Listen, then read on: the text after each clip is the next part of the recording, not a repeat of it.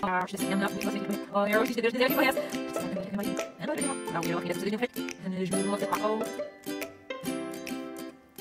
guys, welcome into Rock Painting 101. I have a fun little drawing that you can do on a rock today. I'm using a circle rock, but you could definitely do this on anything that you wanted to. I'm just going to go ahead and start drawing and kind of explain what I'm doing as I go along. So you want to pick your point on your rock where we're going to have an optical illusion happen here. And we're just going to create basically our hole, and it will all make sense as we go along. You probably saw the picture at the very beginning. So we just start by doing a very shallow little dip, and then we're going to curve our color out to the right and color our line, sorry, and curve out to the left as well. Just like that. Now, you guys know how much I love to do things in rainbows, so I'm going to make this into a rainbow design as well. So I've got all my rainbow colors up here, so we want to split this into 6 pieces here. So imagine this into thirds going down inside. So I'm just going to go a straight line up in 2 spots here. We're going to go up, and then we're going to kind of fold over and go off and to the right. And you can take it as far out onto the edge of the rock as you want to. And then this one, we're going to go up and fold out to the left.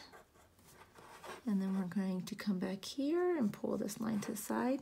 And then here in the front, we're going to do the same thing, except we're going to just have a very slight bend and come out to the edge here. Slight bend and come out to the edge here.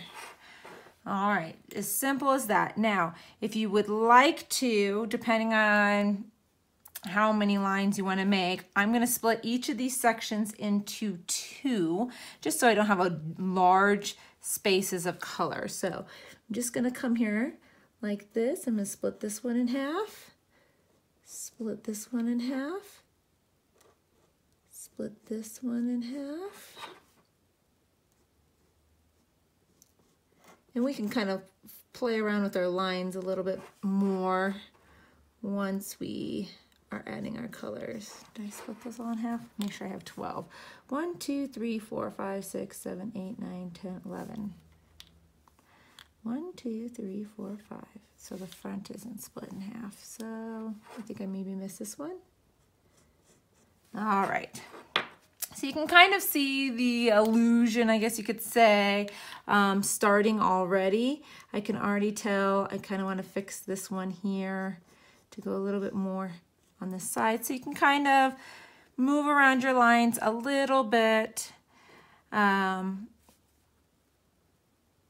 because we've got the Posca pens. We're going to be able to kind of go over some of these black lines with our color. So I'm going to start in an area where I know it's nice and dry.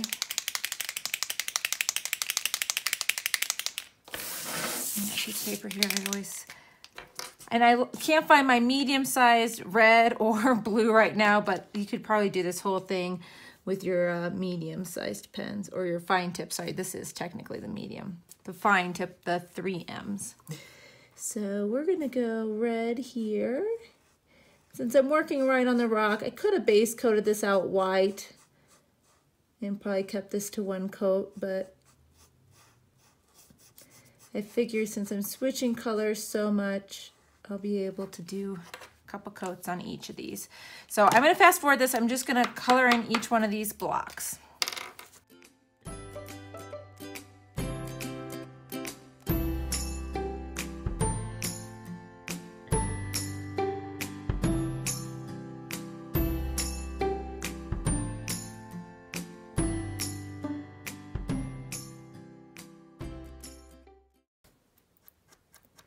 You can take this color right over the edge. I think I'll end up doing down the sides on each of these. So 1 coat all the way around. You can tell I kind of got off my main line there. Here, I'm gonna use this to point. I got something to point with here. So see right along here, we need that main line to create the illusion. This little hook here and right here, I kind of overlapped too much. So right here coming forward, I'm gonna need to fix that spot. We need that black line, even if you don't have the line, to stay intact there. That shape, that drop. See how that made the big difference right there? Just adding those two little dots of color.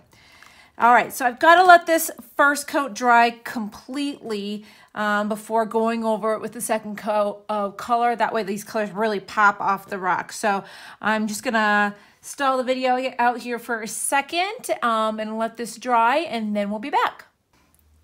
Okay, I finished up the second coat of the colors.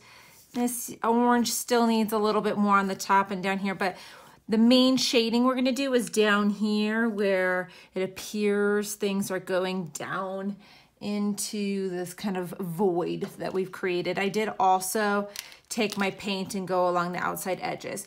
I have just a regular brush. This is a 4/1 is what it says on it. And I've got just a wet napkin here just because I just want my brush to be wet. I just don't want it to completely dry when I go in here.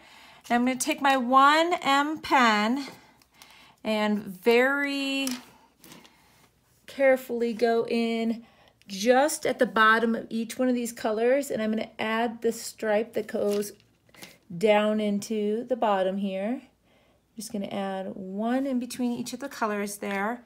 And we're going to start with a little bit, so just a little bit of dampness on our brush.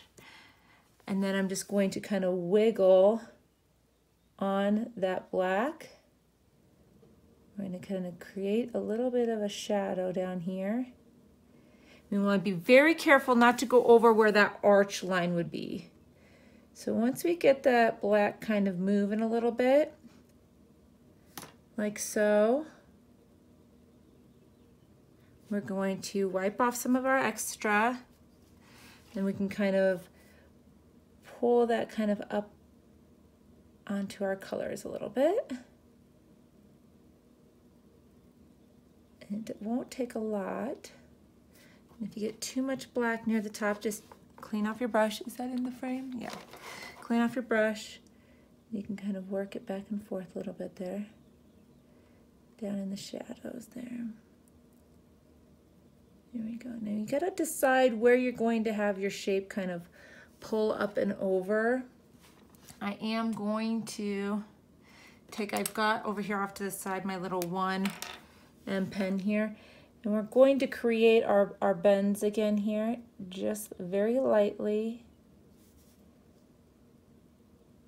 Decide where it's kind of bending down and in. You don't want to have the shadow go beyond that too much. So now that those are on there, this is going to be down in there a little bit. You can add a little bit of this pen down here as well. And again, just real slow. Didn't put any more moisture on the brush. If anything, you can wipe off the black off your brush.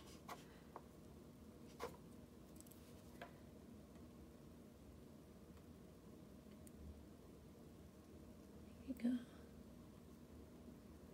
Once you get that shadow in there, really will start to make it seem like it's going in.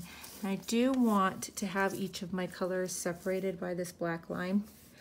So I'm going to come in here, and I'll have to clean up a few edges, but I'm going to come in here, and this is the number 1 tip. And I'm going to come in, separate each of these lines.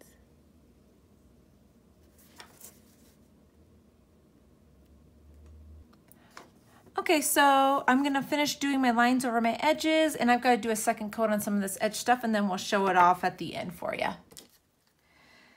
All right, so I was cleaning up my lines, and I got a little carried away with my shadowing. I was pulling up a little bit more shadow. So if you happen to do that and you're thinking, oh my gosh, I ruined my rock, just go back with your color, and you want just to create a lip where your shadow falls in to your hole, basically. So you want that defined space where the light's hitting it when it's on the top before it goes down into that hole. So if you accidentally get carried away like I did and get your shadow going crazy, just make sure that you go back with your color, and you can use a brush to kind of pull that color. Just make sure that you get that kind of lip where your color is going to fall in to the hole.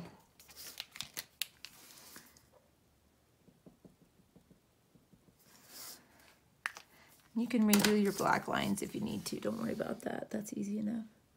Oh, whoa. Make sure you're going in with a clean brush.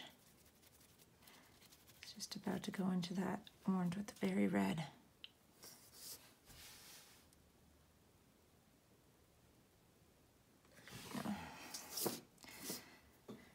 Almost looks like you could dive right in, right? You can dive right into that rainbow rock.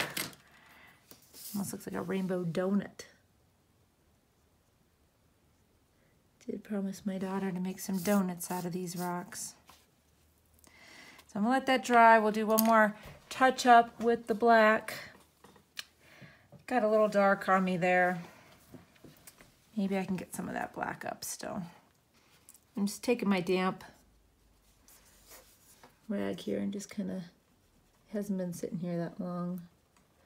I'm trying to pull up just a little bit of that black. It got just a little too dark on me. I want to be able to see the colors down inside there. There we go. That's a little bit better. All right, I'm going to stop messing with this before I tend to do this to myself. So we're going to add that black lines back in. Because those are the main thing that make it sink down. There we go. And we're gonna call this rock done. So it look like you could just go right in there, right? Let's see here.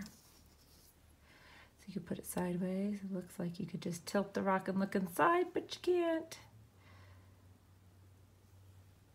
It's a cool optical illusion. You can definitely do this with any color you want, or make a donut. Maybe I'll make a donut next. So I hope you guys enjoyed the tutorial. I hope you give something fun like this a try. Think outside the box a little bit. And we'll see you soon with another fun rock painting idea. Don't forget to subscribe and like the video. Bye-bye.